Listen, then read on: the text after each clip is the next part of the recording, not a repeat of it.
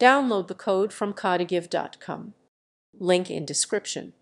To use the Fetch API with Flask in a JavaScript application, you first need to set up a Flask backend that can handle incoming HTTP requests. Start by defining routes in your Flask application that correspond to the API endpoints you want to interact with.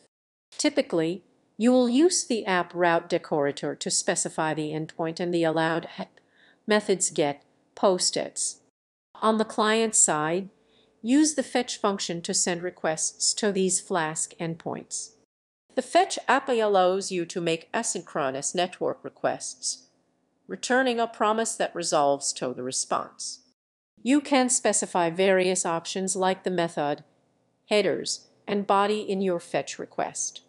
When the Flask server receives a request, it processes it and sends back a response, which can be JSON or other formats. Finally, handle the response in JavaScript using handle the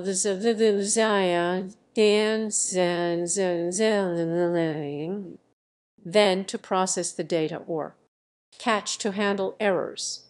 This interaction between Flask and JavaScript enables seamless communication between your front-end and back-end.